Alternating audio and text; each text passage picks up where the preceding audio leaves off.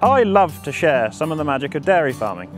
So when visitors come to my farm, I like to tell them a story of how we look after the cows to produce the milk to fill a glass like this one.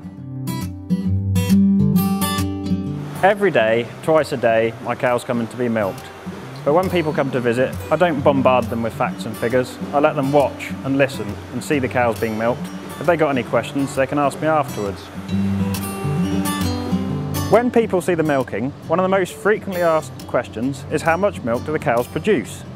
So, every day, every cow produces how much? Is it this much? No, it's this much. By having milk bottles, people can see how much milk it is that every cow produces every day, because we've got 30 individual bottles. When visitors come to my farm, I like to give them a bit of a biology lesson too. So this is why I've drawn up my cow calendar. This demonstrates what each cow does every year.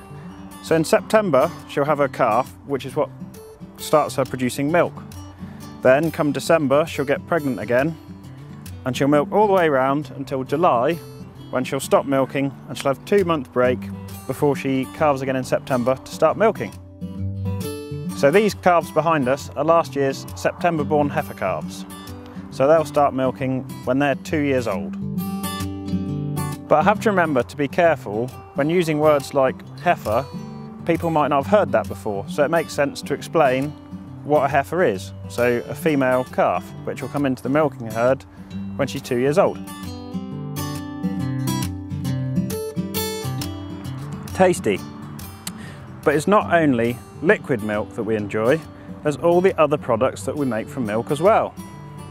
And I want everyone at home, including all these people driving past, to know how many different things milk's in.